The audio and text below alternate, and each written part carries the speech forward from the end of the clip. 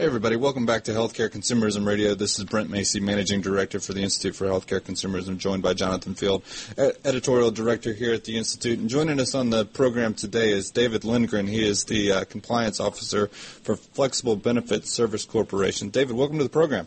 Thank you very much. Thanks for having me. Oh, you bet. To kind of give us a little background on your company Flex, and we'll get more into kind of your topic, private exchanges for niche markets. Sure. Well, we're based out of Rosemont, Illinois, just a suburb of Chicago. Kind of have three primary divisions. We're a third-party benefits administrator for cafeteria plans, health reimbursement arrangements, and those types of accounts. We are also a benefits administrator at a wholesale level and work with a few thousand insurance agents throughout the country. And for about the past 2 years, we've actually launched our own private insurance exchange. We refer to it as InsureX Solutions, that has more or less evolved into an exchange that specializes in niche markets. Mm-hmm. Now, is there kind of one of the things, and we all talk about private exchanges, and the statement is if you've seen one exchange, you've seen one exchange, but is there such a thing as a traditional private exchange in your mind?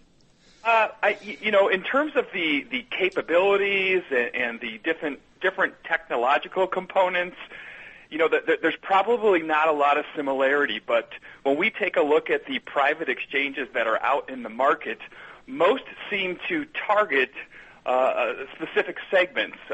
Most of the private exchanges we're seeing are targeting larger employers, targeting the full-time employee population, targeting generally group health-based plans, oftentimes self-insured plans. We're not seeing a lot of private exchanges yet that are really targeting, smaller businesses or the retiree market or part-time employees or exchanges that are using individual health plans, outside of course, the public health insurance marketplace. So, really, that's where we're defining the niche market is really in the segments that private exchanges are targeting. So you're kind of the latter ones that you mentioned. That's the target for your InsureX platform, is more these niche markets and being able to offer something to an employee population that they're not going to be able to get from these other exchanges that are necessarily out there. Correct. So ours would target, smaller businesses, retirees, part-time employees, and the like. Now, when you look, as the compliance officer there, when you look at the compliance issue for these niche markets, what are some of the compliance issues that you see? Sure. Well, we've seen, in particular in the small business segment, year after year, small businesses are struggling to find affordable coverage for their employees. And, depending on the marketplace you're in, usually it's only about 30 to 40% of small employers are offering, a group benefit health insurance package to their employees. Mm-hmm. And we've seen a lot of them looking towards the individual marketplace. Mm-hmm. The problem with the individual marketplace is based on some guidance that was issued by the IRS and the Department of Labor and the Department of Health and Human Services. It generally is prohibiting these small businesses from giving pre-tax dollars to their employees. So if a small business were going to look into the opportunity of transitioning their employees to the individual market, you generally have to do that with after-tax dollars. And then we also have the ERISA component that we have to be concerned with. If an employer is giving funds for the sole purpose of purchasing health insurance coverage, that means that individual market coverage would generally be subject to group market regulations such as COBRA, Medicare secondary payer rules, and others that individual plans just can't satisfy. So generally when you're shifting to after-tax dollars, you got to let those employees use those funds, really at their own discretion for insurance coverage or for other reasons. And so, there are some drawbacks to that model, but there's also drawbacks to the traditional group model that really is becoming unaffordable for several small businesses. Now, when you look, you had mentioned these niche markets. So kind of elaborate on some of these niche markets that you guys either do business with or are looking to target from a prospect standpoint. Sure. So, the retiree market's been a big opportunity, for ourselves and similar agencies alike.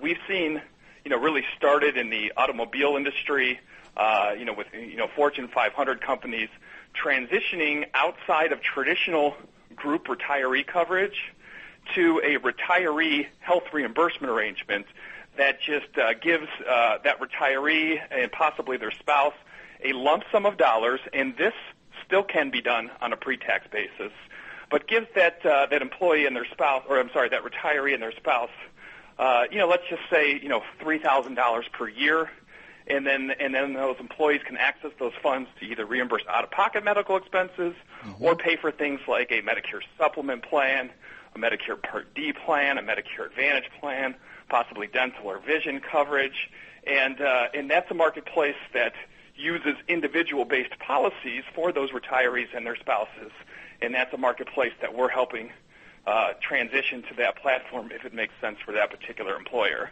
Now, as the as the compliance officer there, when you're working with your broker partners that you have and built throughout the years, and then also working with the employer clients, what's the discussion around the compliance issue? Are they aware that there's certain regulations that they have to adhere to, or is it your job there as the solution provider to come in and make them aware of all the compliance issues that are right for that employee population and the product?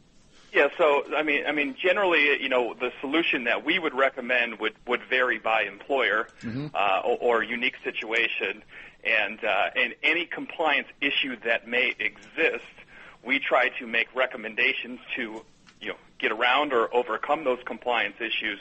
But ultimately, there is a discussion that's had. There are some written materials that are provided that spell out what the compliance concerns are, and our goal is not to implement a plan that is non-compliant. Our goal is to help these employers transition to a private exchange model that is compliant and that is beneficial to both the employer and the employee from a cost savings perspective. Okay, and you've touched on it here as well, but can a small business really help employees pay for individual market coverage? Now, that was something that you had defined here earlier. That's an IRS regulation that they wrote, correct? Right. So really, there's been three sets of guidance that have come out. One in January 2013. I would say probably the more significant guidance came out in September of last year, and they issued some frequently asked questions information this past May. But generally speaking, they refer to an employer that gives an employee money for the purchase of individual market coverage. They refer to that in the regulations as an employer payment plan. And they specifically state if that's done on a pre-tax basis, it's going to violate certain Affordable Care Act market reforms, such as the requirements to provide coverage for essential health benefits with unlimited annual and lifetime maximums, as well as the requirement to cover preventive care at 100%.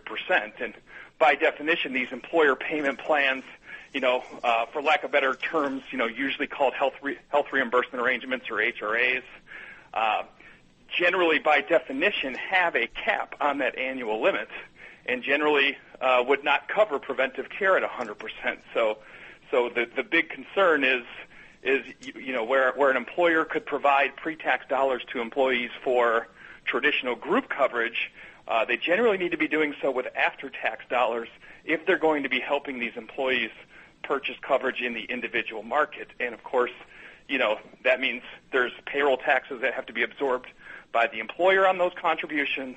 There's income taxes that apply to the employee along with those payroll taxes. And then, of course, for employees that are eligible for subsidies in the exchange, ultimately their modified adjusted gross income is what determines their eligibility and the amount of their subsidy. And when you're increasing their taxable income, that can have an impact on what or if they receive a subsidy. And so, there's, while we would love for these small businesses to be able to do this on a pre-tax basis, generally speaking, the IRS regulations and the supporting agency guidelines tell these small businesses that if they do it, they could be subject to an excise tax of $100 per applicable employee per day, which is $36,500 per employee per year, which, can put a small business right, that's a out of salary. business. So, if they're going to do this, they have to understand it is taxable income and what the ramifications of that taxable income is. Is it a perfect solution? Probably not, but the current situation for many of these businesses offering these traditional group plans, seeing these renewal increases year after year, has put them in really a tough spot where this seems to be a much simpler approach, and it does give those employees the ability to enroll in coverage from any individual market carrier that's available where they live, can purchase and enroll in any plan that meets their budgets. It could be an HMO, a PPO, an HSA. So it really does sort of give them an exchange-like experience because they have virtually a limitless number of plans to choose from. Again, the drawback being we're using taxable dollars. David, we really appreciate you having you on the program today. Kind of let our audience know where they can find you guys. Sure. If you want to take a look at our exchange, it's insurexsolutions.com. We also have another domain, shopgetcovered.com. And we'd love to have you take a look at our site, and if there's any interest, give us a call or an email, and we'll be glad to answer any questions we can. All right, David, thanks so much for joining us on the program. Have a great weekend up there in Chicago. And to the rest of our audience, again, if you want access to discounted rates on privatehealthcareexchanges.com, type in all caps IHC Radio for that discount, and we will see you next Friday on Healthcare Consumerism Radio.